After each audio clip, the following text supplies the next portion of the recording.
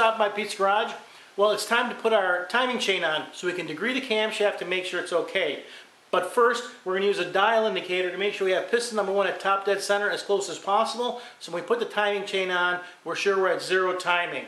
Now the thing that's different about this build that you may have noticed that's different than the other 440i build is at this point the block is not painted. It was painted in the other video series I did. The reason is because I'm using cast iron cylinder heads and I have to get the timing chain, everything all set so I can put the cylinder heads on so I can paint it all at once. If you paint the parts separately at different times, sometimes the color doesn't match. So I want to get it all together so I can paint it all at once. So let's get this timing chain on so we can get the rest of it rolling. Now this process is fairly simple. I have the number 1 piston just below top dead center, and I'm going to bring the piston around and bring it up with my crankshaft here until I get my, let me see if I can get this turned a little bit, so I can get my indicator to move, and I'm going to stop it as close as I can when it stops.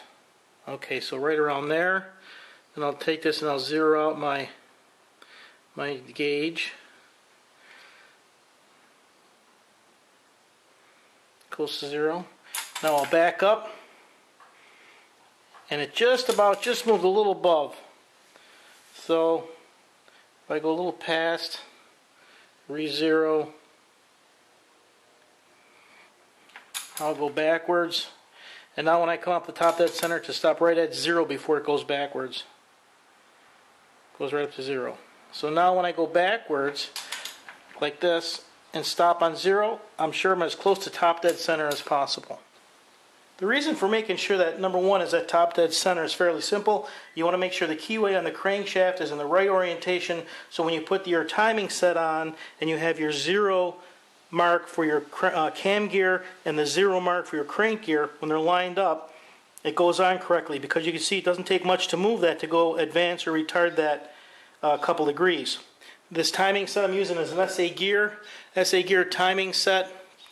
The number is 78125-9R. So we set this on here, and there's a 0 mark and the keyway here for the 0 timing there. We slide that on. I have some lube on the back of the cam gear so that the thrust face is lubricated. So we put that on here. My sprocket lined up. There we go. Now I can put my bolts in. The cam button I'm using, you can see that sleeve I got in there for the cam button. You just put it in there and just tap it into place. Here's the cam button that goes in there. And it's a Comp Cams cam button number 206. And I'm using ARP 129-1007 bolts for my cam. Camshaft bolts, clean them off, clean off the threads so they're nice and clean. And a little bit of thread locker on there to make sure it doesn't move.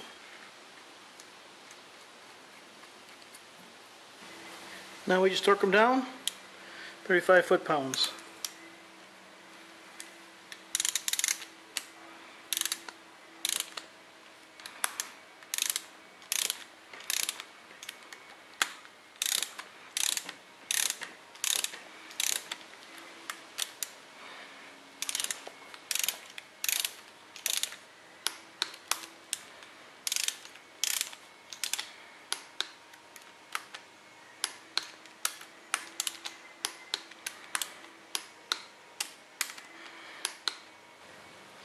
Now the cam button goes in, and this cam button is made out, looks like it's nylon, and it's very easy to grind, and we're going to use this because we're going to have to set the thrust of the cam when we put the timing chain cover on. But I'm just going to set this in place. But you can see what I had to do. You can see how these bolts and these washers come into this center of the cam here. I had to take the cam button and mill out some slots there to clear the washers. So when I put this in here, fits in there just like that. Now I'll just turn the engine over a few times to make sure that there are no issues with the cam alignment or the sprocket. And I am also going to put some lube on the inside of my cam gear so I can start to lube my timing chain. And some folks have asked what kind of lubricant I use. Allen C. Blood. This is just a professional assembly lube. I rubbed the number out so I can't tell you what it is, but I think it's AL22 is the lube I use. So I'll just turn it over a few times, and as I'm doing that, just put some lube inside the gear.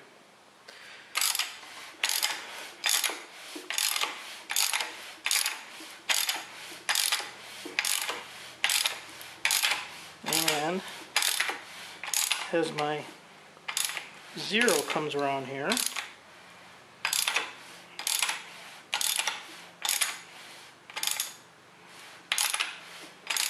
my zero timing dot coming around, I'll bring that right back to 0, 0 right there.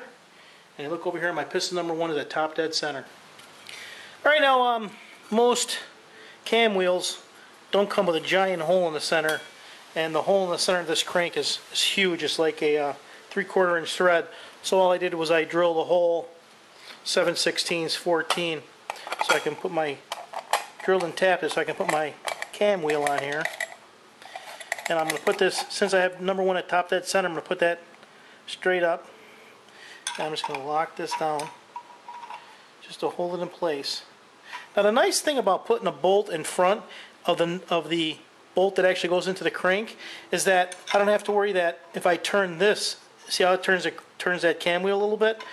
I can leave this locked in place, and I'll put my pointer in place, and I can turn the engine over by turning the bolt in the back, and I don't have to worry about any of this changing when I have the timing pointer in place. Now, with this pointer, this aluminum pointer, I have just this aluminum wire on here, and I have that pointed right at 0 because I used the indicator up here to find my number 1 cylinder at top dead center. So what I'm going to do is I'm going to rotate the engine clockwise until I get back. The piston comes back to top dead center, and I am going to go past it until I watch. If you watch the needle up here, it's going to go up to 0, and I'm going to go up to 0. Okay, 0. I'm going to go 20 thousandths past it, right there, and read my needle. It's right at 8 thousandths right there. And now I'm going to back up, go 20 thousandths the other way. Too far. And it's 8 thousandths there. Now I am positive, since it's 8 thousandths on either side of 0, I know that when I turn this all the way up to 0, number 1 cylinder is at absolute top dead center, and my cam timing right now is at 0. Right there. First thing I'll check is, according to our cam card here, with 50 thousandths lift, our intake valve should open 12 degrees before top dead center. So, I will turn the engine over until my dial indicator gets 50 thousandths lift.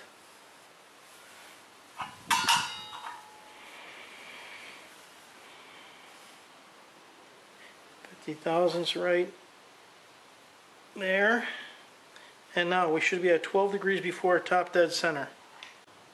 There we are, right in the nose, 12 degrees before top dead center. Perfect. Now we'll take the cam card and 50 thousandths lift. It should close 44 degrees after bottom dead center. So we'll do the same thing.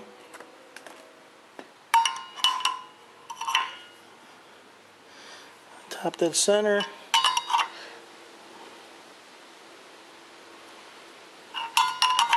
I'll go through that. Okay. I'll wait for it to close. Close, it's all the way closed. Now I'll go back to the 50 thousandths lift.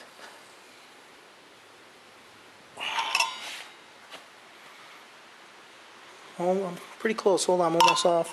Make sure I got my indicator right on. It's hard to turn over just a little bit. Right there. And 44 degrees. Right there. Perfect. Okay, the next thing we're going to check is our duration. Our duration at 50 thousandths lift on our intake valve should be 236 degrees. Now I have my indicator in the lifter valley, and I have a lifter in the pocket there, so it's resting on the cam, and I'm going to rotate until I get 50 thousandths lift on my intake valve,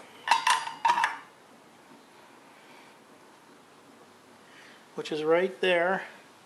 So I'll put a little pointer right there so I know that's where it starts. Now I'll rotate it all the way through the duration until it closes. It's going to close all the way. Now I'm going to go back to the 50 thousandths.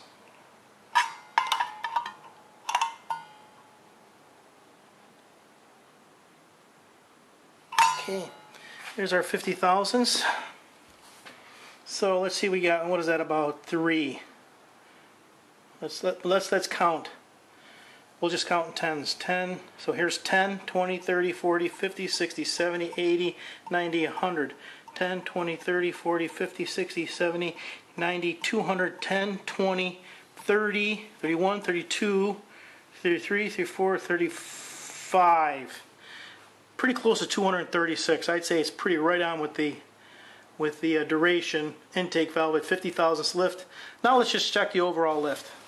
Alright, now the last thing we'll measure here is our intake lift. Lobe lift should be 363 thousandths. I gotta have that set at 0. We'll bring it around. We'll see how we do here.